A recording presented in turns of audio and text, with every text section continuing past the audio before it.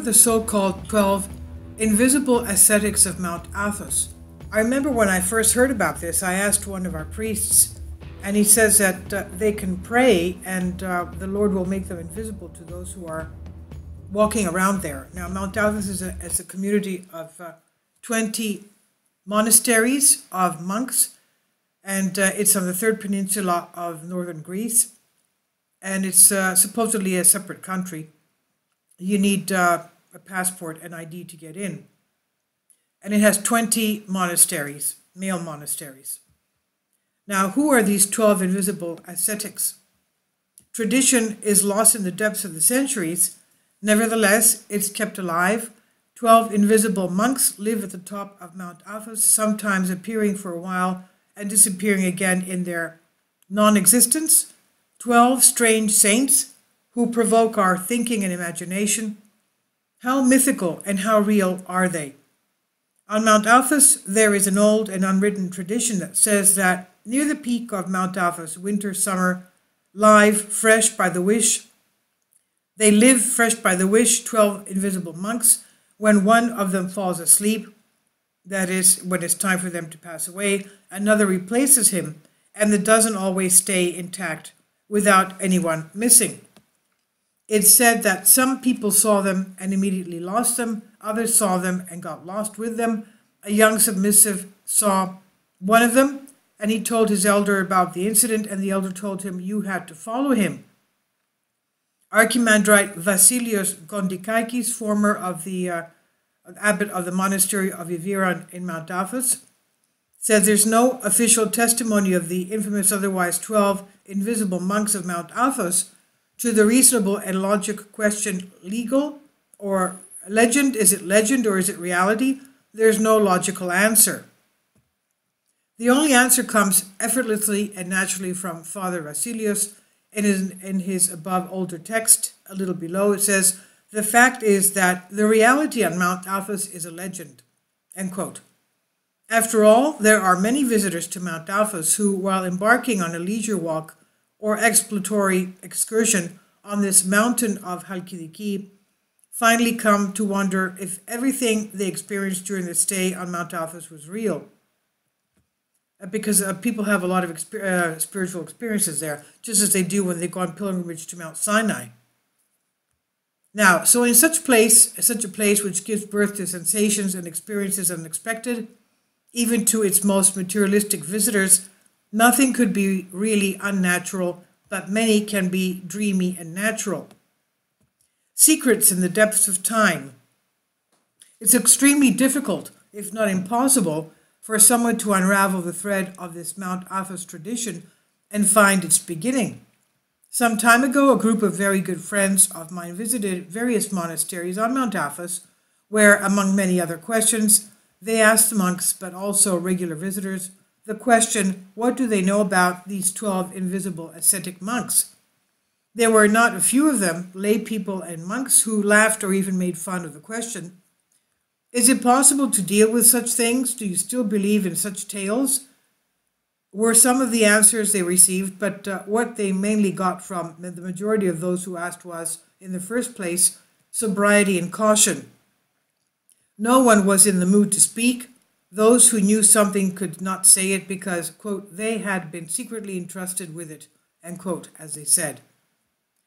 The only evidence, quote unquote, they gathered was that the group of the 12 invisibles is a long-standing reality that has remained a secret for many decades, but a few years ago, no one knows how many years, their existence was leaked by the spiritual father of one of these 12, who spoke in good faith somewhere about their existence.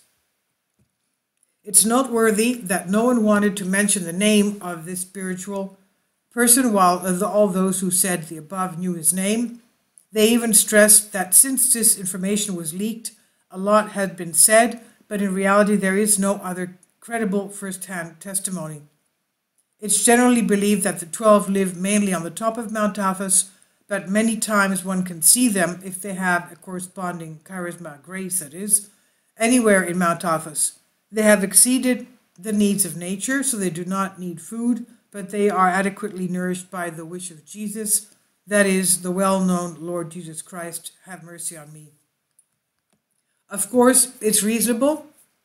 The wish, which means the prayer, the Jesus prayer. The Jesus prayer is, Lord, have mercy, Christ, have mercy. Lord Jesus Christ, have mercy on me, a sinner. That's the Jesus prayer. Now, of course, it's reasonable. This is the prayer that brings down the Holy Spirit, by the way, to wherever we are. And from what the former Satanist Schnoebelen said, William Schnoebelen said that's what every simple Christian should do, and pray that prayer, the Jesus prayer, and that cleanses us or rids the demonic entities that are near us and our families. Now, of course, going back to this, of course, it's reasonable for us to report, to raise suspicion and mistrust, since it's in stark contrast to our human logic. This is perhaps a truly hard-to-find experience of earthly people like us living in the timeless and uncreated truth of the Holy Spirit. It's an experience that cannot be transmitted in words, nor, of course, can be proven by mathematics or any other logic. Many visitors to Mount Athos, as well as many monks, report that on their wanderings in the mountains or during their solitary prayer, they had the intense, constant, and certain sense of the presence of someone near them while no one was visible. Suddenly, someone appeared out of nowhere. Others say that he spoke to them, and others that he was speechless, and that as he suddenly appeared, he just disappeared. I first heard about them a few years ago from a friend of mine named Tryphonas, a name not very common. I mentioned it because it has some significance in the experience it conveyed to me. He had then visited Mount Athos for the first time. In the following years, he became a regular visitor, in a good-natured mood, but very skeptical, considering himself an atheist skeptic, as he put it. He was hosted at a coastal monastery, monasteries that are on the coast, specifically because there are some that are inland on the mountains, specifically in the monastery of St. Gregory. Early in the afternoon, the first day of his arrival, he went out to walk on the beach. He was enjoying the serenity of the landscape without thoughts when he suddenly saw someone running with incredible speed, as he told me, towards him and waving his arms as if to attract his attention. There were no other people at the point at that time. Approaching, he hears a man crying out with longing, "Tryphon, Tryphon, I saw God. I spoke to him. Great day today." And when he got closer to him, he stopped, looked at him in the eyes, and with a big smile said to him, panting for the long run, "I'm very happy today, Tryphon. That's why I'm running." He was half naked and looked crazy. My friend was surprised, and before he could even ask him, at least, where he knew his name, the crazy monk disappeared. "I will never forget the intensity of his eyes that shone with happiness," Tryphon said to me later. When he that's what Tryphon is a very unusual name in Greek, very unusual. Now, when he told his experience to the monks of the monastery that hosted him, everyone unanimously told him that he was definitely one of the 12 invisible monks, the invisible ascetics monks. From then until today, he has not seen anyone again in his numerous travels to various parts of Mount Athos. 12 invisible prisons. Very often these mysterious, invisible, or non-existents in the sense of extremely humble monks are described as guardians. This characterization, in fact, often takes on greater importance than their status or as invisible. What is true of what they keep? Again, we'll not find a single answer to the question, but several answers, not necessarily mutually exclusive answers. Father Vasilius, the Iberian of the Iviron monastery, mentions that they guard and hold life itself on Mount Athos as a blessing for the whole world. Others describe them as guardians of Christian orthodoxy. In fact, there is a widespread opinion among them, those who believe in their existence, that all 12 are concentrated in some part of the top of Mount Athos, each time at a different point, but always at the top, whenever a national or religious issue arises in society. How do they communicate with each other about the place and time of their meeting? As you may have already understood, this is done in the way that we can perceive as telepathic. 12 people who have managed to transcend nature in every requirement of it and to become spiritual in essence can only communicate with each other adequately spiritually alone. There's a strong belief among the monks that their 12 invisible roommates are trying to guard against threats and to especially guard what we call the Greekness of our country, whatever it means in our consciousness. Now, for this reason, it's believed that they are the natural continuation of ancient Greek 12 gods. I mean, that God forbid. They were, whoever thought of saying that? The 12, probably 12 because of the 12 disciples. Now, the immovable stop. People who became living auras, people who perform the highest action in the state of silence, people who are no longer prey but that become prayer themselves, people who achieved such heights of humiliation that they passed into non-existence before they died, and through their non-existence they can provide to those who know them everything that no important or insignificant worldly could provide them. Most important of all, the breath of freedom. They do not teach in words any doctrine or principle of faith, but they inspire with their existence and transmit their incredible power in the face of every slavish necessity. Their blessing is diffused to the point that it is a cohesive force of creation. Their superiority over every need and the bravery of their love that seeks nothing remain for us unexplained states of existence. They say that every meeting is fatally accompanied by a brilliant light at the meeting point. It's not excluded that they themselves are light, bodily beings, bright and carnal. Fairy tale, exaggeration, a lie instigated by obscurantists to manipulate the naive. Maybe, maybe not. These questions should sound like the big question, is there a God? How to answer yes or no and how to prove any answer. I think, the writer says, it's worth telling you that Athanasius, the hagiographer friend who visited the monastery of little Saint Anna from time to time, told me, mainly for professional reasons, the monastery is located at a great height, and the view that one can enjoy from there is, as they say, unique. About a month ago, Athanasius was there again at night. As usual, he went out with his flashlight for a walk. It was cold and very transparent, he told me. He had no sleep and was allowed to wander through the night until he reached Katunaikia. That's another monastery. It was not the first time that he had made similar night walks on Mount Athos. Suddenly he heard very close to him a loud noise through the trees and tall bushes. He panicked, turned his flashlight to where the noise was coming from, and instinctively bent down to grab some wood or stone or any defense instrument for the danger that threatened him. For a moment he thought it was a big animal. He heard for a second time the louder sound, and with his lens fixed on it and quite frightened, he suddenly saw in front of him a petite, bright silhouette, a man naked, very thin, with a beard reaching to his knees. His radiant existence smiled calmly, repented in front of him, that is, he bowed in repentance, and disappeared without saying anything, leaving divine peace in the space. Then Athanasius looked motionless and surprised in the bitter cold. He told me when he returned, love was pouring out of everyone's smile. He did not say anything, but he gave me as much strength as not all the philologies would give me together, he said excitedly.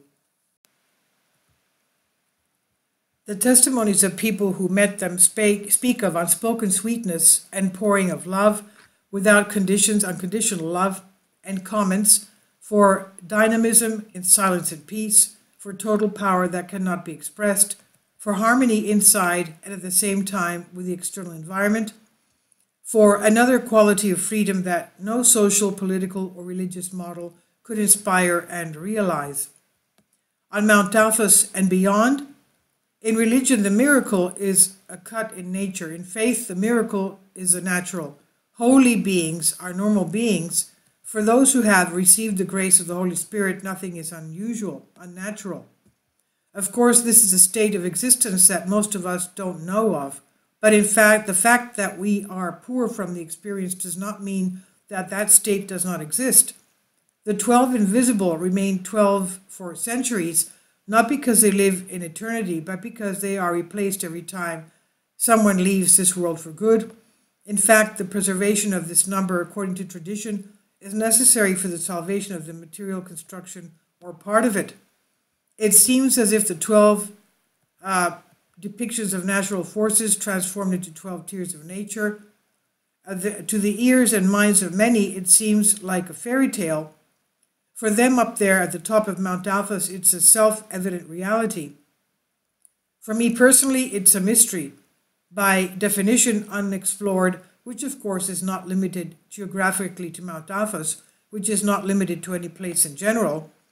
The mystery of the 12 invisible monks at the top of Mount Athos in my consciousness is related to the mystery of the silence of the God, which transcends everything felt, but most of us have certainly felt it unique. The breath, the spirit, the blessing of the invisible extends to anyone who can feel it as familiar wherever it is. The spirit blows where it wants, according to the well-known saying, and of course it touches anyone who finds it related to him. I'm one of those people who do not believe in anything meta-natural. I believe in the possibility of the existence of supernatural things and states, in the transcendence of the data of natural, but not in states after nature. That's why I could never consider the status of the invisible of the 12 monks as metaphysical condition. I believe that they become invisible, not non-existent, through the extreme humiliation, the voluntary and complete erasure of their existence, the painful crushing of every definition of the I, meaning myself, even of the considered good and positive, through the free and absolute love that knows no backwardness, because it comes from beings who have nullified needs. In the sense, the glare of the invisible extends beyond the limits of Mount Athos to every ascetic of humiliation and zeroing of the I, to every sham that overwhelms the wisdom of the wise, and to every human being, monk or worldly, who loved God so much that he snatched himself. He wanted to be near God while continuing his existence in this life and in this earth. Of course, I cannot personally know and talk about the certain existence or certain mythology of these monks, but I can say with certainty that since we can become partakers of the situations that lead to this active and creative non-existence, the 12 monks will always live among their shareholders. Lightning of kindness. The invisible ones of the peak of Mount Athos are the humble, the simple and insignificant, the complete ones of the Holy Spirit that circulate among us. They make life a paradise, and while they give you what you found valuable in the world, they do not ask for any reward. They do not consider themselves among the living. According to them, their existence has no value. They owe everything they have to God. Thus, they end up being a reflection of goodness to all, revealing God's love for the whole world. They sanctify Mount Athos. They make you love life and open horizons of freedom. They give you everything that the wise and prudent could not give you. They do not disappear and are not lost, even if centuries pass. They are found here and everywhere as a blessing and inexplicable courage. The above is an excerpt from the text of Father Vasilios Zoandikaikis, with which I began. The completeness of his writing on this package is absolute. Usually where they're self-disclosing, they're revealing at the same time, and what they reveal is within the other that they have in front of them and that he probably had never realized. Contact with them does not move, it shocks. Like lightning with its glow, very sharp and short. Like God, omnipresent and at the same time supernatural. Like the saints, unnaturally strong and extreme humiliation. I do not think it matters what our intellect thinks. Everyone can believe or disbelieve, pray or ridicule, respect or sarcasm. Everyone can stand in the face of this mystery with complete personal freedom. No one is better or worse, since extreme humiliation of the invisible can include them all. And this I've translated for you from a Greek article. Please leave your comments and thank you for your support. God bless you all. Kindly support my Patreon account. The daily posts are 5 videos daily, and they are totally different from what I have on my YouTube channel. Thank you so much for your support and that you find all my content so interesting. You'll find the Patreon account details in the description box below.